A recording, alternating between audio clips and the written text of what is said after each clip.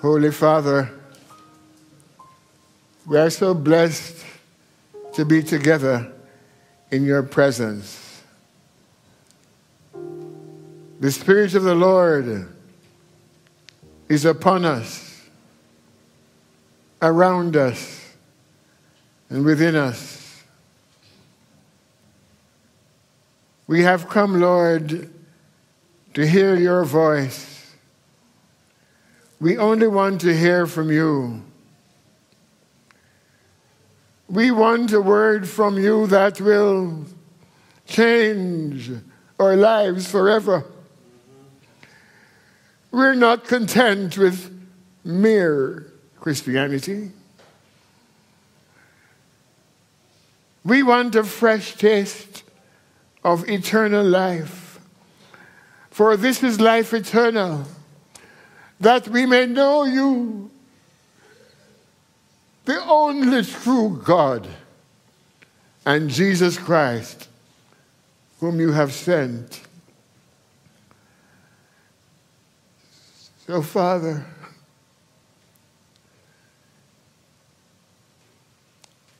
whisper to every heart your desire for each and every one of us. Manifest your glory among us here today. For we have not just come to church to meet the family, but we have come to church to meet you. And so, Father, we look forward to seeing you and hearing your word for us for today. For we pray in the name of Jesus, our Lord and our Savior. Amen. Amen. I regard it as an awesome responsibility to stand before the people of God and to minister his word. The Apostle Peter wrote, 1 Peter 4, if any man speaks, let him speak as the oracles of God. Let him speak the very words of God to you. And I want that the things that will be discussed this morning will be a word of God sown into the recesses of your own heart that will bring change to your lives. I remember on my retirement from my work in Jamaica, a lady said to me, so John, what are you going to do now that you're retired? And I really hadn't thought much about it. But the Lord sprang something into my mind just then. And I said to her, I want to spend the rest of my life proclaiming truth that will produce change. And I don't want to preach so you can hear a nice sermon. I want that change might occur because I'm sure that many, if not most of you, are tired of the same old, same old. We want that God will lift us to a higher plane and to begin a new work in your heart so that we will be, as Paul often writes, to the praise of his glory. So today, we continue our series on the subject of maturity. And as you who were here last week, remember that your pastor, Pastor Paul, introduced us to the 10 levels of maturity. And he gave several definitions of maturity. He spoke of maturity as being fully developed. He spoke of maturity as a fully functional state. The stage of development where reproduction is possible. He spoke of the ability to take responsibility for your inheritance, to take care of your Father's kingdom affairs, to take responsibility for all that God has for you. And he dealt with the first one, the level of a man's maturity, beg your pardon. The level of one's maturity is his ability to hear from God, step out in faith, and obey what God says. And as I struggle to find a definition of my own, I thought back on the message last week, and I said that level of which Pastor spoke is really the essence of maturity. For if a man or a woman can hear from God, and God is always speaking, but the fault is not in God's speaking, the fault is in our hearing. But when a man is able to hear the voice of God, and as a result of what he has heard, to step out in faith and obey what God has said, wouldn't you agree that that's a mature person? Do you agree? If you disagree, you must tell me, you know.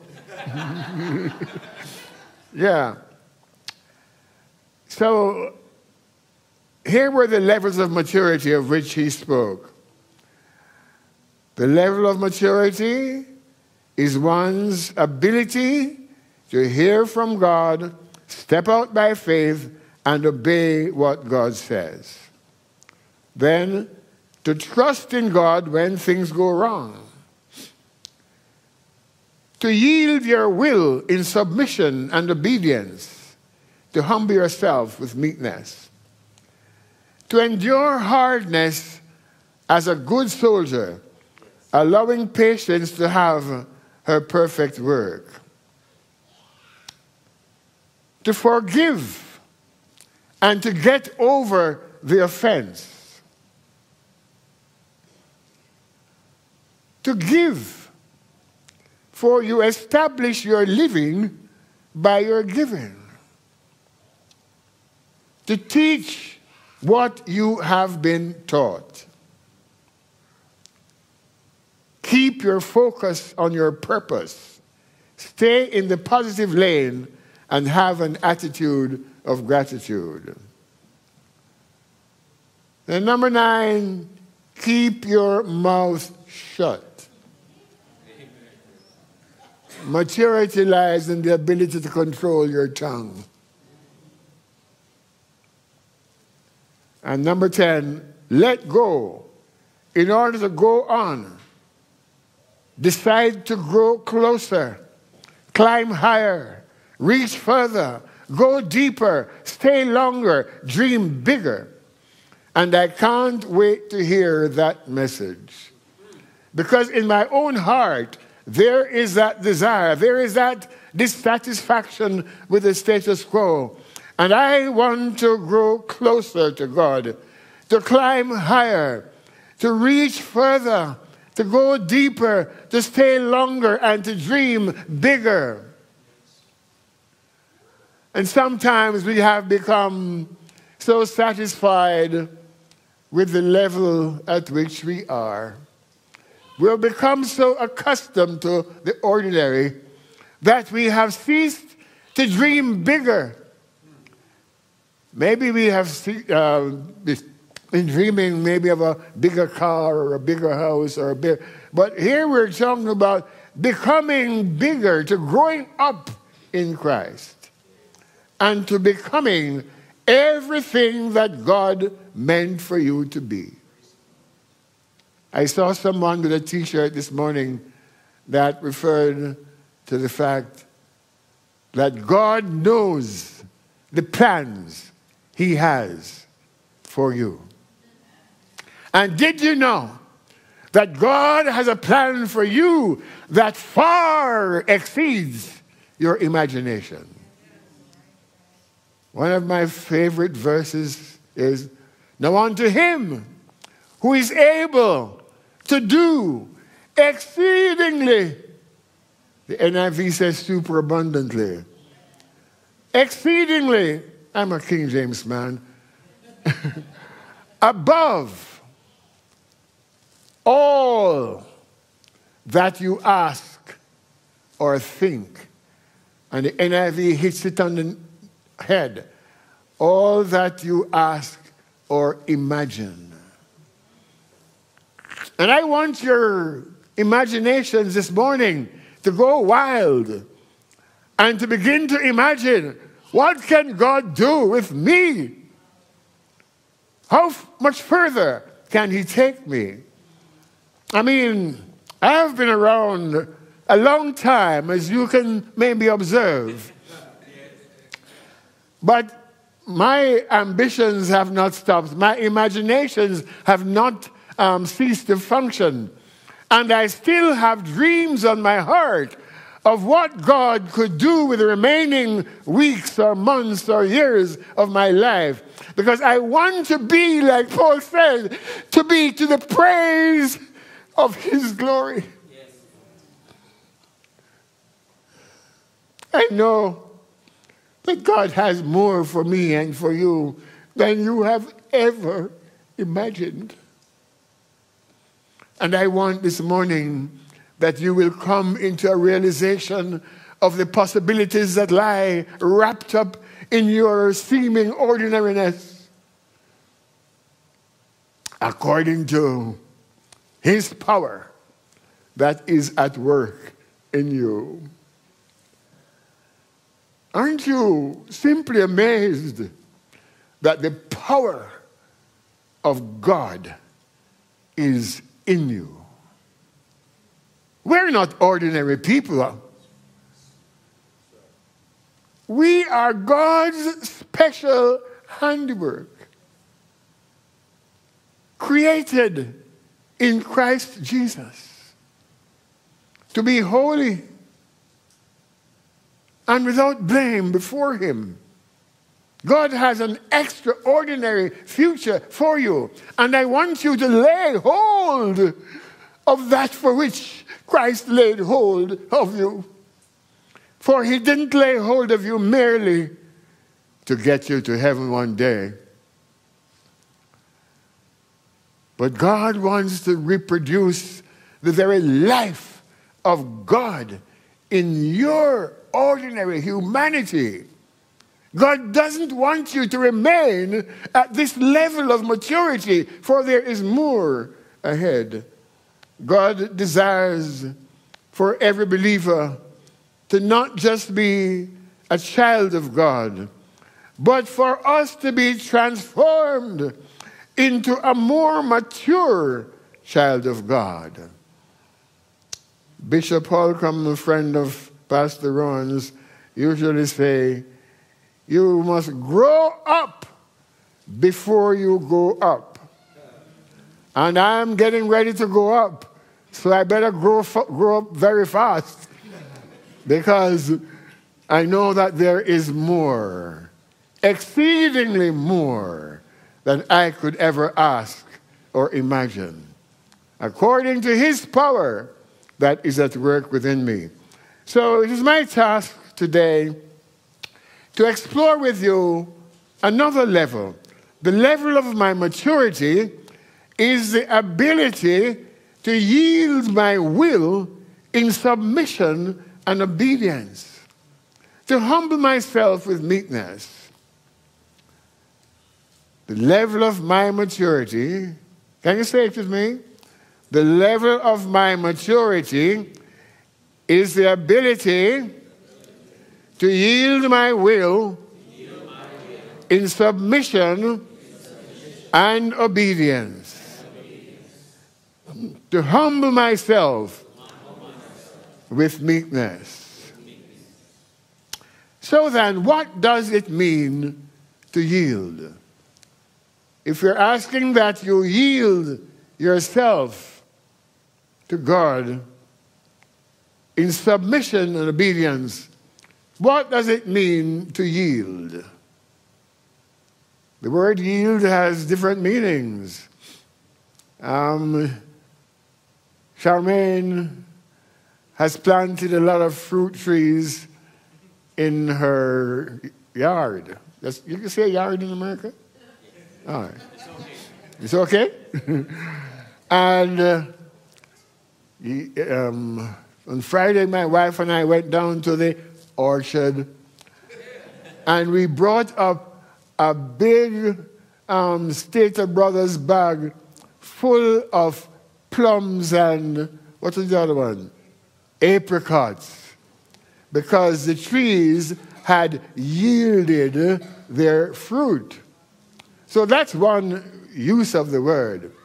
But in this context, to yield means to give up.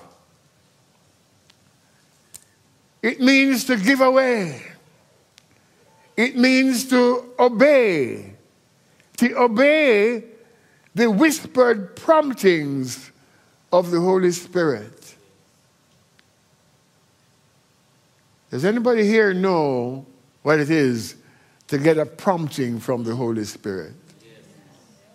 I saw it happen this morning when that young lady came up to receive Charmaine's prophetic word. Someone in the audience was prompted by the Spirit, and he just ran across to her and gave her a cloud. You know what a cloud is, right? Gave her an envelope with money. He did that in obedience to the voice of the Spirit. And very often, the Spirit, oh, by the way, do you remember that our God is a speaking God? My sheep, said Jesus, hear my voice. And I know them, and they follow me. And I give unto them eternal life, and they shall never perish. God is always speaking. And if you are born again at all, if you have received Jesus Christ as Lord and Savior, you cannot escape the voice of God. He's always talking.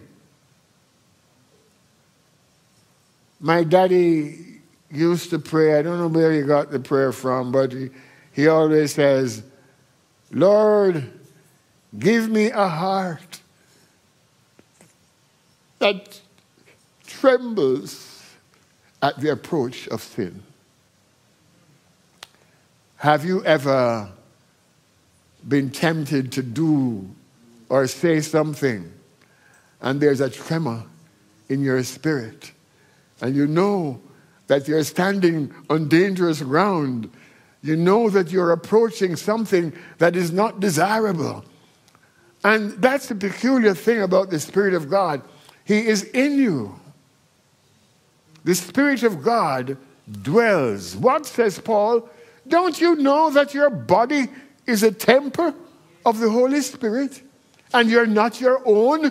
You're bought with a price. Therefore, glorify God in your body and in your spirit, which are God's. So God is always talking, and he's calling us to yield. But what we're saying is to yield to the Spirit of God that's speaking to you. And so, what is your will? If I'm to yield my will, what's that? And will generally is that faculty of the mind that selects at the moment of decision a desire among the various options that are present.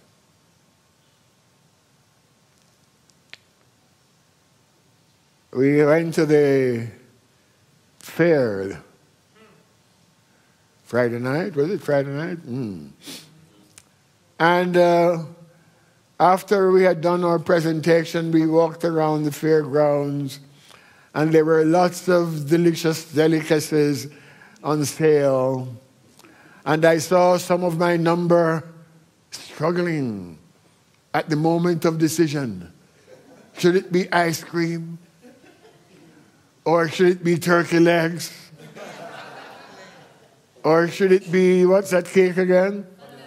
Funnel cake. You know funnel cake? It's a funny cake that they had on sale there.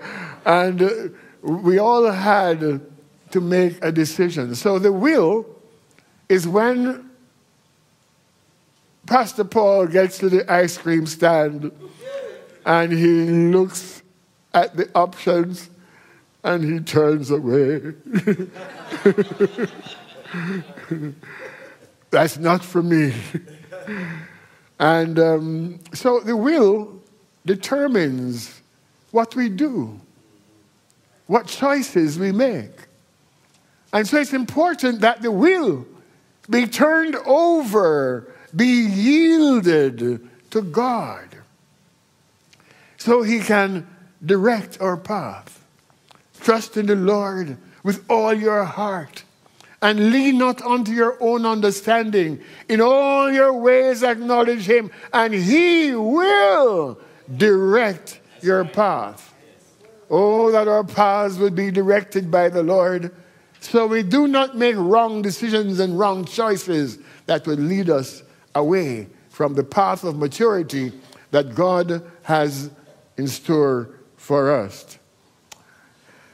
And so when the Bible says, love the Lord your God with all your heart, you ever wonder what that means? Because I have a heart. It's been pumping non-stop, 78 years, and still going. Amen. But when I am told to love the Lord with all my heart, does it mean that I'm to love the Lord with all my pump?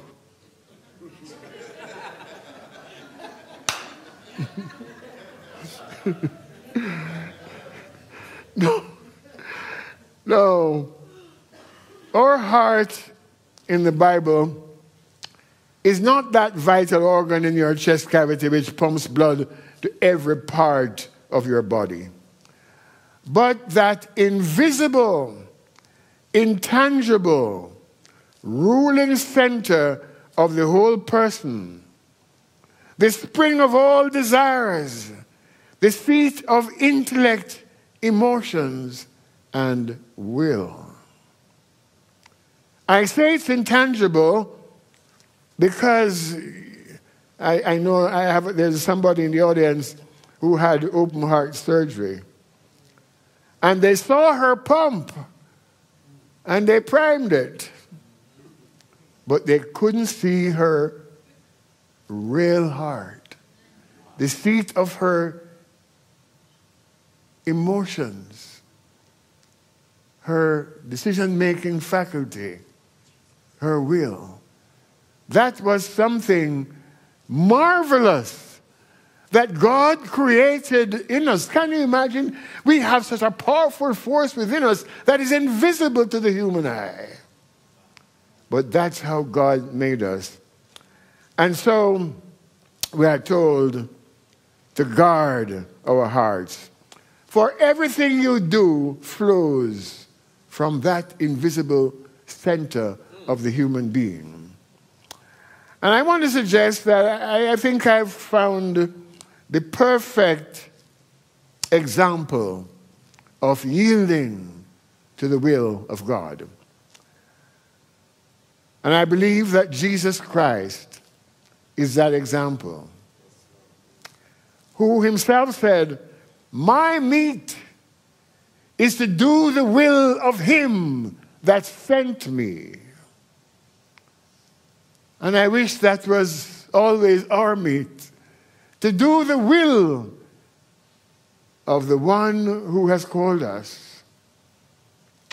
But I think this was displayed in a remarkable way on the Mount of Olives when Jesus was about to be arrested and crucified. And just before his crucifixion, he took his disciples to the mountain with him. And he says, "Watch with me while I go yonder and pray." And the Bible says that he went a stone's throw. Well, I don't know what a stone's throw is. It depends on whether it is Charmaine or Roe that's throwing the stone. You know? Well, he went a stone's throw from them and knelt down and began to pray.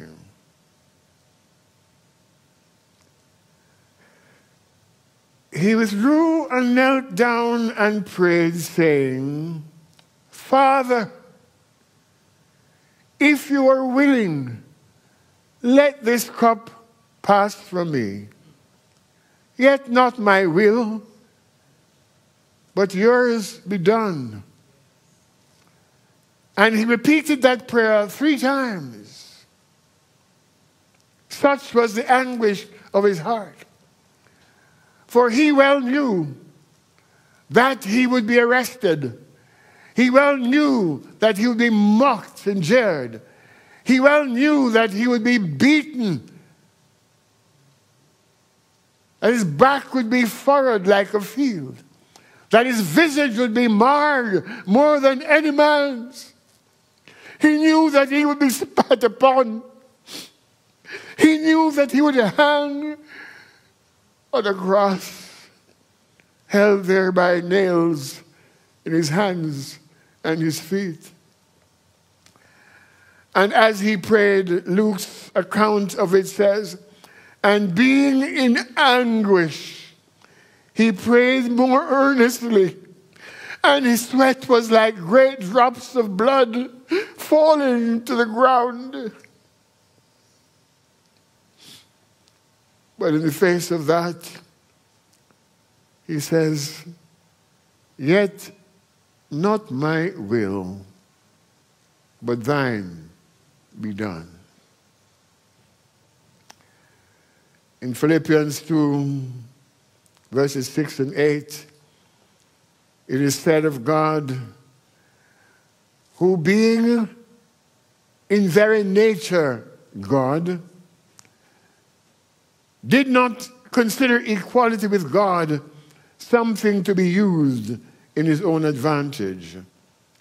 Rather, he made himself nothing by taking the very nature of a servant, being made in human likeness, being found in appearance as a man, he humbled himself by becoming obedient to death, even death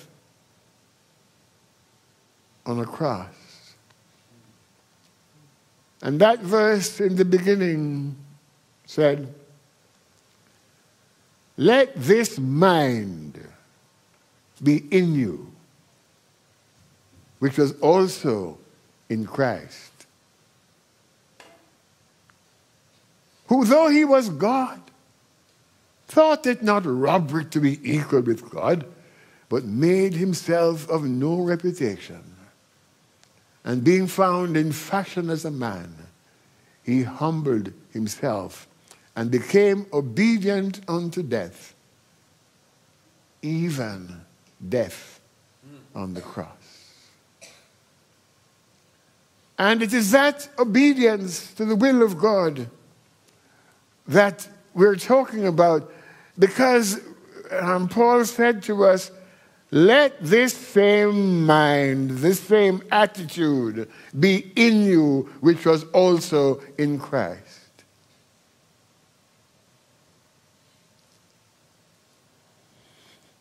Many of us have heard from God Our emotions have been touched, but our will has not been yielded. And I remind you that as long as you are a breathing child of God, you will never escape the voice of God as He prompts you for one thing or another. And sometimes as God speaks to us, we are convinced in our mind. We are even emotionally moved. But our wills have not been yielded. I remember many years ago, when I was about 19, I was in Jamaica's national arena, and the then president of Youth for Christ was the speaker. And as he broke the word of God to us, I was moved. I heard that call of God upon my life.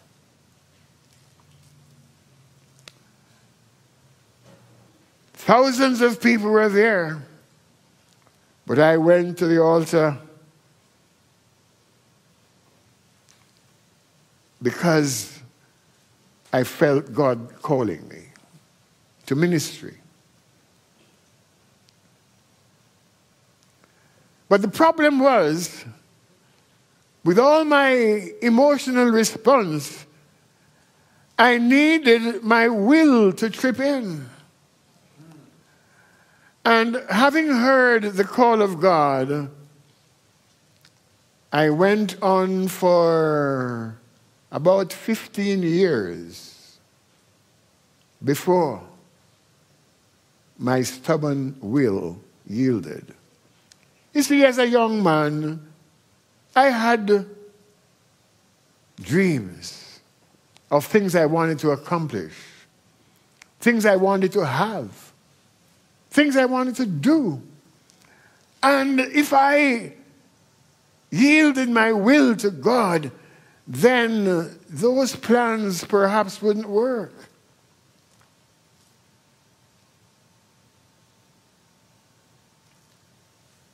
And very often, when we hear God's call, we fail to obey because of our own problems, our own dreams, the things that we want to acquire or achieve.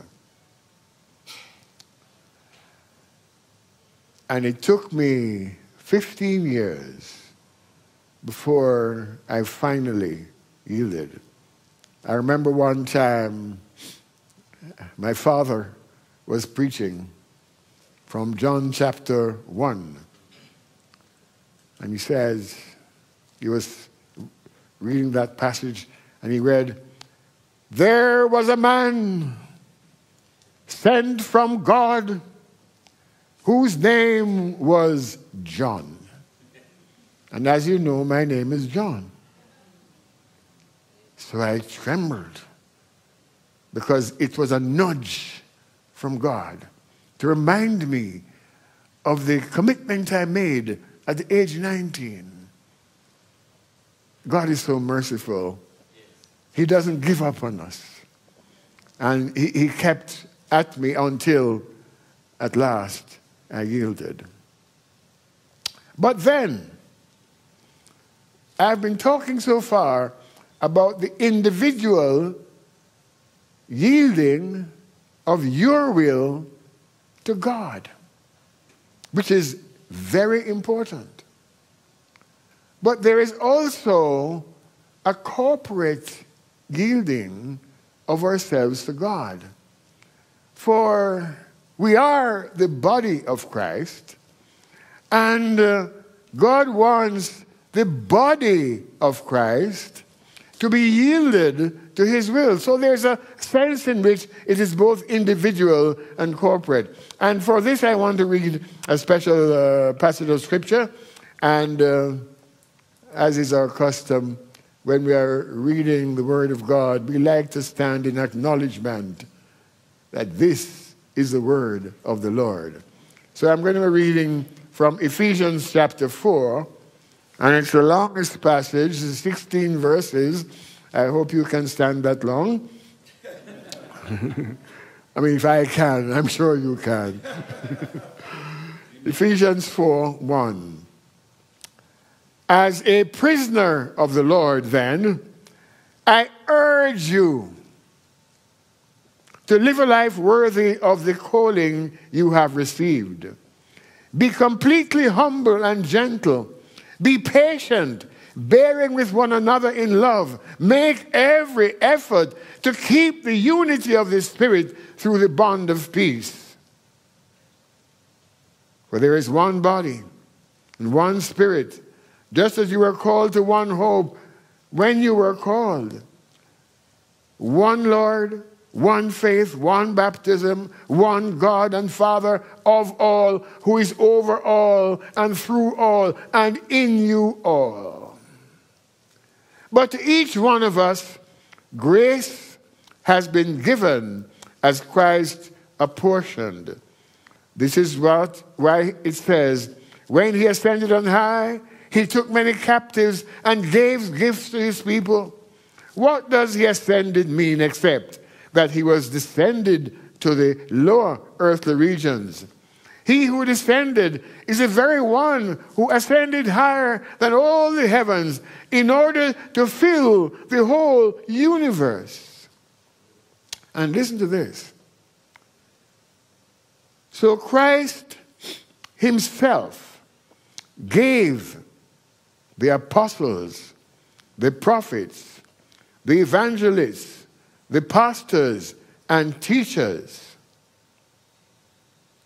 These are gifts of the Spirit to the church. And what is their purpose?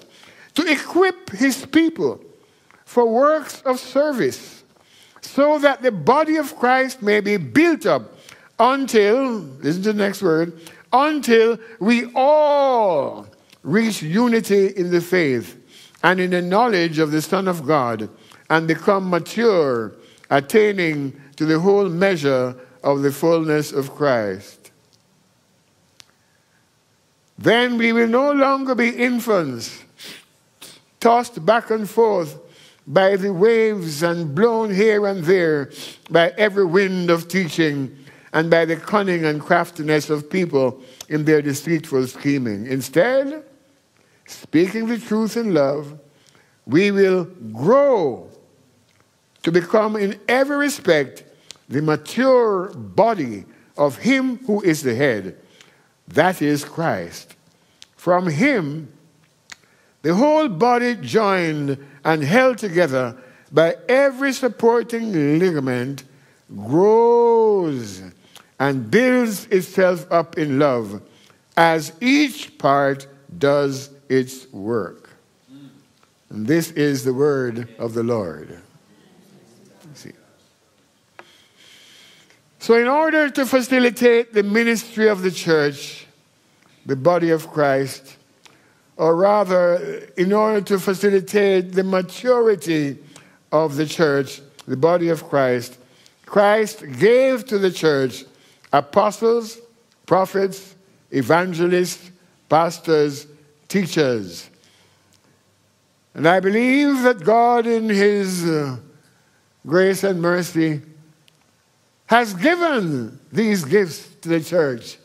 We may not yet recognize them all, but God has given these offices to the church, these gifts, rather, to the church, so that they have the job of equipping the saints for the work of the ministry. Until we all, say we all, until we all reach unity in faith and in the knowledge of the Son of God and become mature, attaining to the whole measure of the fullness of Christ. And God doesn't want anyone here to be left behind. Until we all reach unity, until we all attain unto the measure of the fullness of Christ. And that's God's design for every one of us, or for each one of us. And that means you. God wants you to attain unto the full measure of the fullness of Christ. And what a level of maturity that is. Attaining the whole measure of the fullness of Christ. That sounds like God wants us to be like Christ, doesn't it? And we haven't quite got there yet. But that's God's plan for you. And when your t-shirt says, I know the plans I have for you, there you have it. God's plan for you is that you attain the whole measure of the fullness of Christ. And that we together should attain that measure of the fullness of Christ. In Paul's prayer for the Ephesian church, he prays. At the end of his prayer, he says, that you may be filled with all the fullness of God. And I says, me? And the Spirit says, yes, you. That we may be filled with all the fullness of God. And I remembered my grandfather. He was a businessman, but he was also a farmer at heart. And everywhere we lived, there was a little plantation in the back of the yard. And he had plantains. Anybody knows plantains? Plantains and bananas and so on. And my grandfather's bananas weren't like the ones that you eat every day. Because he didn't pick them while they were green and sent them on a ship, and they traveled for quite a while before they got to Stater Brothers and before you got them. And sometimes when I get those from the supermarket and I peel them, they're a little stainy, you know. But in Jamaica, at my grandfather's farm, the bananas would remain on the trees until they are yellow. And they are just bursting with full sun-ripened goodness. And sometimes my grandfather would bring up some, from the backyard, and he would say to me, and I hope you can understand a little Jamaican, he says, John, the banana fit till it busts. And I don't know if you can understand that, but what happens is that when they get fit and ripened on the tree, they burst at the seams. And when Paul says that you might be filled with all the fullness of God, it means that they will be bursting to capacity with all that God is.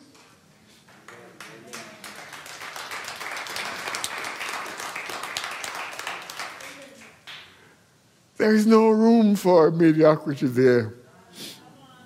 I will be filled to capacity with the fullness of God. And that is what Paul is talking about. The fullness of Christ. It is the church fully saturated with Christ. Fully in relationship with Christ.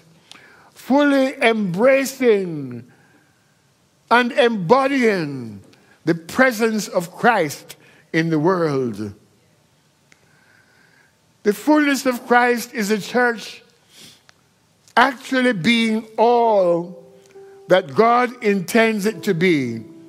The people of God together, fully alive and flourishing fully like Christ. The level of my maturity is ability to yield my will in submission and obedience. And submission means to place oneself voluntarily under God's purpose and plan for your life. Submission is to stop trying to fight or resist the striving within us. To agree to do what God has been saying to you rather than, not now, Lord.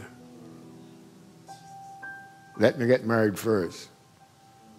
Let me get my house first.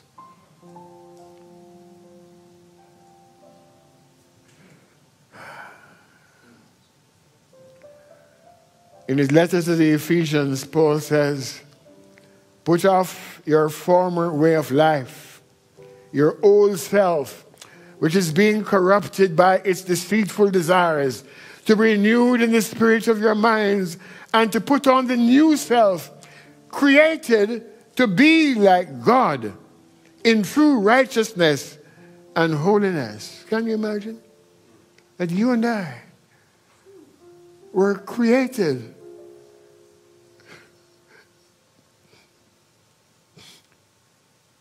not just to be ordinary. We're created to be like God in true righteousness and holiness. And that's what God wants of us. And if you have been born again since the Spirit of God indwells you, God has been calling you to another level of maturity, attaining to the whole measure of the fullness of Christ. To be like God in true righteousness and holiness. But perhaps you have not yielded your will in submission and obedience.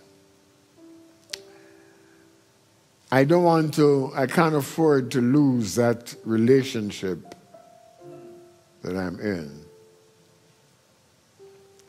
I don't want to lose that job about which I have some, little hesitancy. I don't want to get rid of that questionable activity. I don't want to be really free from that sweet addiction, that immoral practice, that resentment that I have in my heart for somebody who has hurt me. In Romans 6:19 we read, I speak after the manner of men because of the infirmity of your flesh. For as you have yielded your members servants to uncleanness and to iniquity unto iniquity, even so now yield your members servants to righteousness unto holiness. And as we do that individually, and as all of us do it together as an assembly of God's people, the body of Christ will grow and mature. The measure of my maturity is the ability to yield my will in submission and obedience. I close with a story of a man who my father led to Christ. And he came to Christ on a Sunday night And on Monday morning, he went to work and he handed in his resignation. What? Yeah. You see, he was a rum salesman. You know rum, alcohol? You guys are nice guys. You don't know about those things. But, but he was a salesman for a product that was ruining the lives of many people, that had split many families, that have lost many fortunes. And he knew that if God had called him, he could not continue in that questionable line of business. He was just a babe in Christ. But he heard the voice of God. He stepped out in faith and obeyed what God had said to him. And he yielded his will in submission and obedience. My church was a funny church. They had some bad hymns. Can you imagine? I hated those hymns because they made me uncomfortable. And one hymn said, "Take my will and make it thine. It shall be no longer mine. Take my heart, it is thine own. It shall be thy royal throne. Take my love, my Lord, I pour at your feet its treasure store. Take myself, and I will be ever only all for thee." And if you think that was a bad verse, listen to another verse. The other verse says, "Take my silver and my gold. Not a mite would I withhold." Another verse says, and I used to love secular music, and it says, "Take my voice and let me sing always, only for my King." So that means I couldn't sing Elvis Presley and Fats Domino and whoever, because my voice was to be given to God. So you understand why I didn't like those hymns. But God has been speaking to you this morning about areas of our lives that need to be submitted to the will of God. I asked the musicians to do a final song which says, "I give myself away so you can use me. Here I am. Here I stand. Lord, my life is in your hands. Lord, I'm longing to see your desires revealed in me. Take my heart, take my life as a living sacrifice. All my dreams, all my plans, Lord, I place them in your hands." And I want you to make that kind of commitment to God this morning.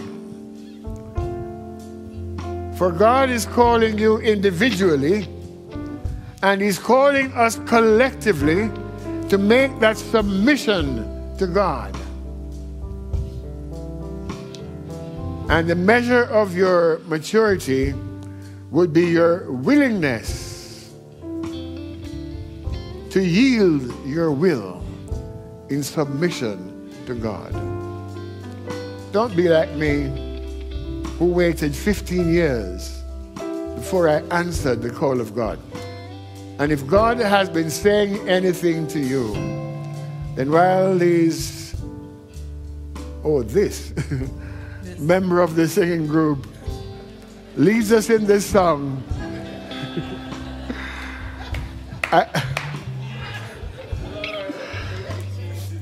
I want you to join me here, because I am making that commitment. I don't know how many years or weeks or days or hours God has in store for me, but I want that amount of time to be used of God. And so I'm giving myself away, and I want you to come and join me, and let us just give ourselves up to God.